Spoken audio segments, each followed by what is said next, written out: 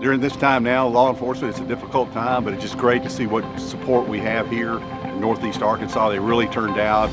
The employees of the First National Bank and again the Brewer family have been huge in the Arkansas State Police Foundation. 4th annual tournament.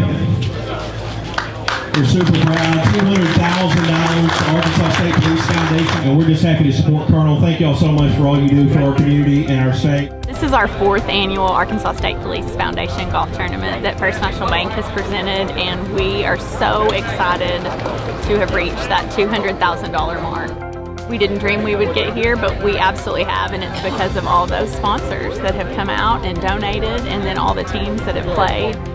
The proceeds go to different funds that the foundation provides for our troopers. Examples would be Parks for Heroes.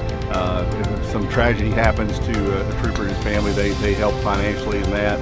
They were very instrumental in building our driving track, which will be open to all law enforcement. It trains police officers and law enforcement officers, emergency vehicle operations, will save lives to law enforcement officers, teach them to be better drivers, and it also makes the public more safe.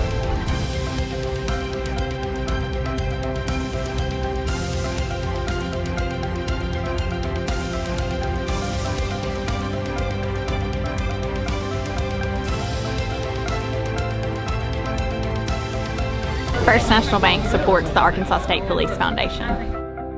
The Arkansas State Police is truly blessed to have the Arkansas State Police Foundation, especially here in Northeast Arkansas.